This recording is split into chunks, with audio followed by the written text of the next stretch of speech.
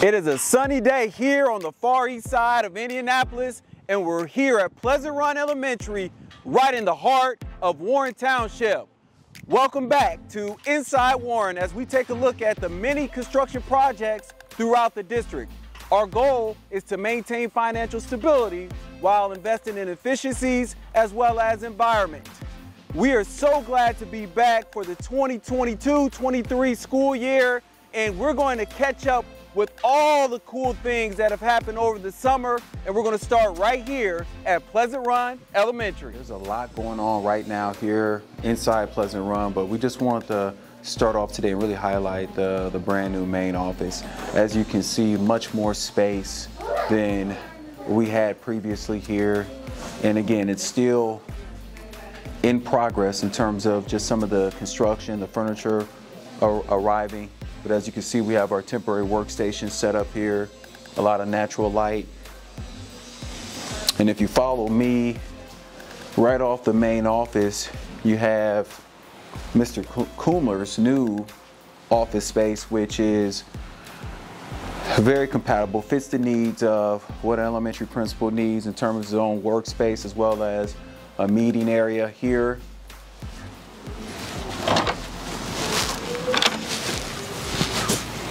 Again, additional meeting space that still needs to be furnished, but again, much more space than what they had before. And then connected here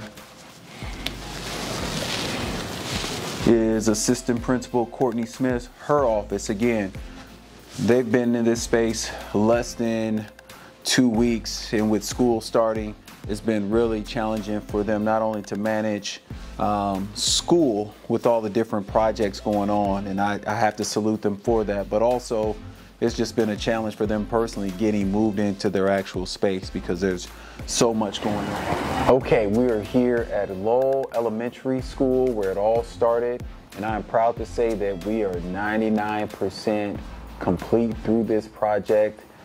Just a few days left on it. And as you can see here, we are standing in front of the official placard that shows the renovation of Lowell Elementary, with our board members listed here, our superintendent, our mighty leader and principal, Kim Griffin, as well as our architects and our construction managers from Skillman. This is important to note because there are two other plaques here in the entryway at Lowell. The first one being from 1964. That was actually the first renovation. And then the last one was in 1986. So these are always great historical footnotes to take a look at. But as we wrap up this project, we are back here with, just in case people don't know you, can introduce yourself again? It's Phil Barshevsky. Okay, Phil. Starting off here in the entryway, there is a much needed security feature. In other words, if you're a visitor to Lowell Elementary, you're going to have to take certain steps in order to have access to the office, to have access to the school. So if we can kind of start with that. Yeah, so the biggest feature is they have to get buzzed in from the outside doors. They get buzzed into the waiting room. And then if they're cleared, and if they can go in the school, they get buzzed out into the school. So that is all controlled by the receptionist. Two of them have two sets of buttons that control all that. So when you say that, first they come through the main doors here, and then they also have to get buzzed into a second door, which is here, right? Correct. Okay, so, all right, let's take a look at this space here. And I know two people that are probably the most excited about this change because they have definitely braved the elements from the first time I came here last year. I think we had them set up on a little booth area, and they had to brave the cold weather from the winters and then the hot temperatures. But we have Miss Kathy and Miss Jenny. Correct. Yep. So ladies, talk about this new space. How has it allowed you to really maximize what you can do in terms of your job performance? I like best is when we used to have people come into the building, they were right in the building. Like you let them in and they had access to the whole building. now we have 2 different layers here, and then before we allow a student to go, we have to let them in that way as well. So just the security of knowing that people, they have to have checkpoints before they go any further. Absolutely, we want to protect them. Okay, we're on the other side now of what used to be the old gym. We just saw the art room. Now we are in the brand new music room. We have our teacher here from Laurel Elementary, Tracy Strelak. Got it. Thank you. All right. So Tracy, if you could explain to our viewers just the impact that this new space has had on your instruction and ability to make connections with kids. Oh, it's been great. It's a wonderful space. We have plenty of areas for instrument playing, for movement, for anything we're going to do, our rhythm activities. It's great to have this nice open space. Usually I have been in small, tight spaces most of my career, so to have all this has been wonderful.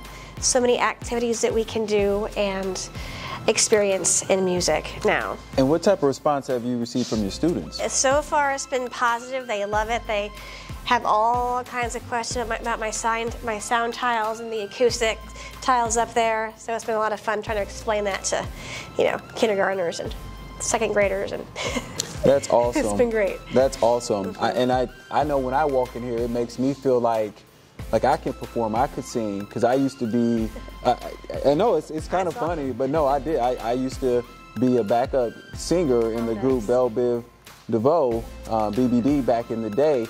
Well, come on in and help us out. Well, let's go over to the piano. Let's sing a tune. All Can right. we do that? Sure. All right. Let's go do that. Well, just go ahead and play with, as if I'm a student. What are they learning right now? Well, right now we're working mainly on rhythm. Okay. Not a whole lot. Well, I got rhythm. You got rhythm? I got rhythm. Well, I got that.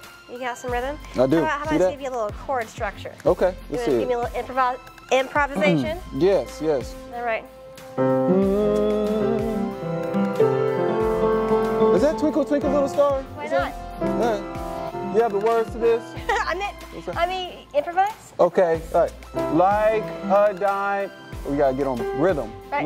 Like a diamond in the sky, twinkle, twinkle, little star, how I wonder what you are. I mean, beautiful. All right, well, You're hired. Yes, I appreciate it. So if you ever need a sub. I got it. I got it? I got it. Okay, we love this new space.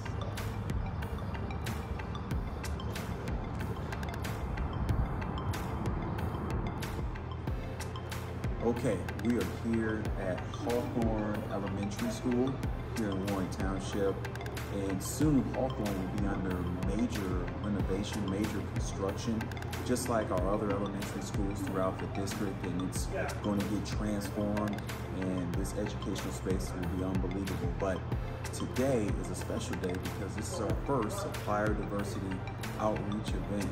So if you look over my shoulder, you will see several representatives from different minority groups, businesses, contractors, learning about the process.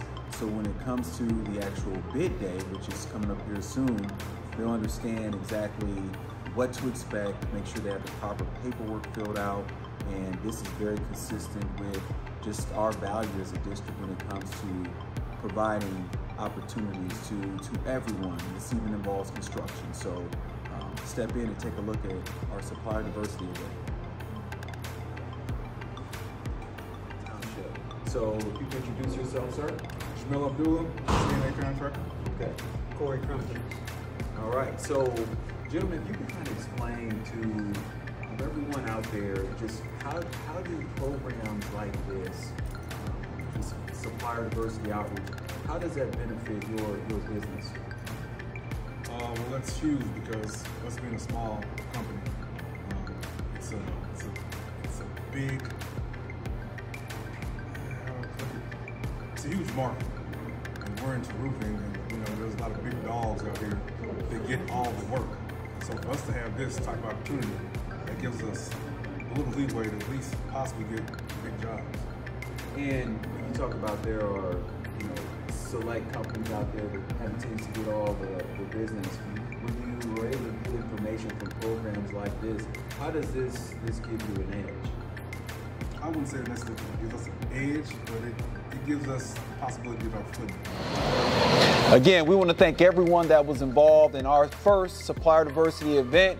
Looking forward to the next one on August 24th. Here, for the first time, we introduced to you Warren Online Academy, the home of the Trailblazers.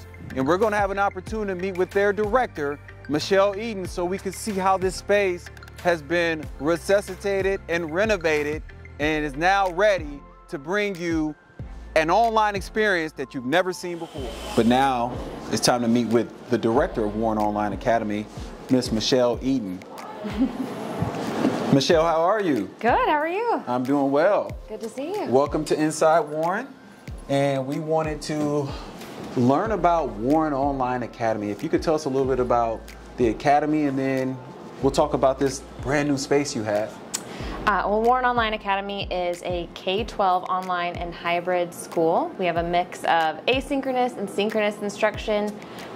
Some of our high schoolers come in a couple half days a week to get some additional support. We have lots of opportunities here in the building for in-person events, but most of our students work remotely while our teachers work here. Okay, right. This is one of our high school rooms. This is one of our math classrooms. So as you can see, we've tried to create a space that is flexible, inviting, comfortable. So the students come in here and they get some additional support and have a chance to work with their peers as well. Did you pick this furniture up? I did. You did. Shouts out to Ruth Nelson. This is awesome. This is definitely a classroom in 2022. Absolutely. Right? So overall, as you look at the last couple years, and I mentioned before, this is the new building and the new home for Warren Online Academy. Just talk about what this new space allows you to do as it relates to the resources, the interaction, and then just the delivery of curriculum to our students. Well, we think that even for an online school, it's important to have a physical space, and being able to have a place where we can invite our families and our communities and our students in is really helpful. And even though our students are online, that doesn't mean they're in front of a computer all of the time. So one of the things that this space has given us is a little bit of extra room. We're setting up a flexible learning space that's just open for students all of the time. So as we bring in students for one-on-one tutoring or for small group instruction, or maybe for one of our pop-up events that we're going to be starting next month, where whole grade levels can come in for an art project or a science lab or some hands-on activity aligned to the curriculum, we have a space that's inviting for them to work as well. You heard that. If you're thinking online, you better choose the Trailblazers. That's right. Warren Online Academy. We want to thank our super director here, Michelle Eden, and the best days are ahead for WOA. That's right.